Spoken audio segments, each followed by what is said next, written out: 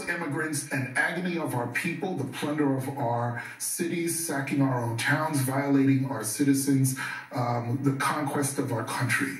And when you listen to language like that, you know, I think about a 1915 movie called Birth of a Nation, which portrayed African Americans as hypersexual and violent, and to the rescue of American virtue was the KKK.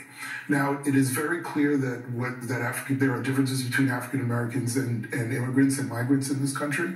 The through line, however, is the way in which white supremacists are viewed as being virtuous and being able to stand up to the virtues of our country.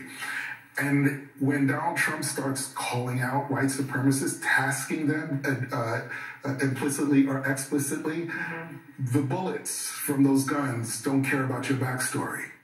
And my concern is that even though we can, and there has been fun poked at that speech, no question about it, traditional politics would tell you that she should have created a clear alternative to what Joe Biden was saying, and she absolutely did not do that. But they use that story because that story works. That story is a proxy for fear, and the concern is that it will metastasize in a way that goes well beyond the joke.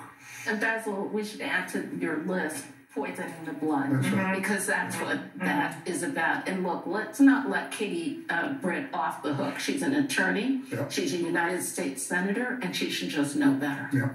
All right, no one is